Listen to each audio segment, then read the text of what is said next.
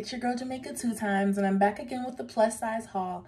Today we're going to be reviewing a few swimsuit pieces from Sheincurve. I have about 5 pieces I'm going to be trying on, including cover-ups, and I just want to let you know this is going to be a short video. Before we get started, please don't forget to like, share, comment, and subscribe, as well as following me on TikTok at Jamaica 2times and Instagram at Jamaica 2times. So this first item I picked out because I love the vibrant colors and I love the pattern.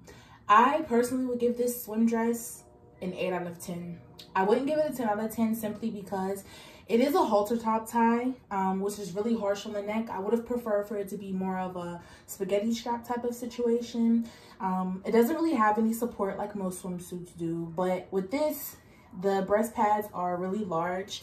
So it's like I could have sized down. This isn't a 4X. I could have sized down, but then I feel like it would have been tighter on my midsection and more secure on this part, which is what I didn't want. I wanted it to be kind of looser around the fupa area because I didn't want to really bring attention to that. It does have matching underwear.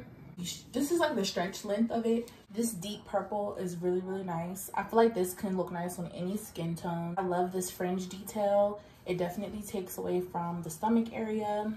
And if you're like me and you're not really into wearing 2 pieces yet, this definitely could be like something that can kind of coach you into doing so. As far as the bottoms, they are really snug.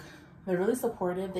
They're kind of almost feeling like shapewear, if that's the right way I can explain it. They're not really stretchy, but once you have them on, they're really supportive.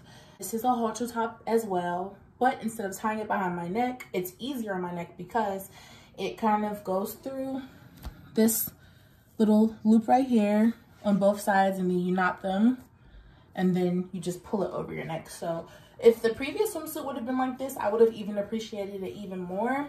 This I will give a 10 out of 10. I will go ahead and do a 360.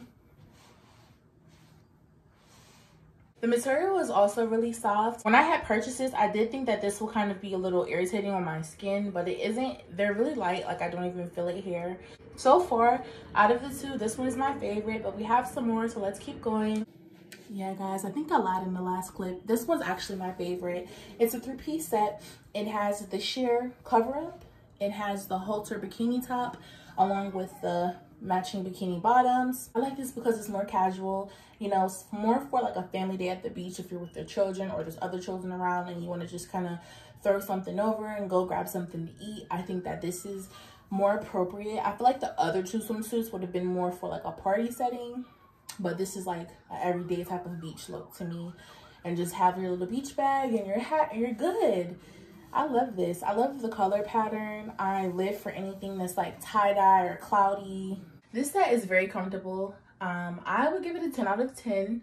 I definitely love a matching cover-up. Sometimes you can get cover-ups that are just like halfway, but I've never had a cover-up that was like an actual dress cover-up, so I definitely like that. So this is the last set. It does come with a sheer mesh black cover-up, which does have drawstrings on each side so that you can adjust the split, as well as a haltered bikini top, matching bottoms. I'll go ahead and do a 360.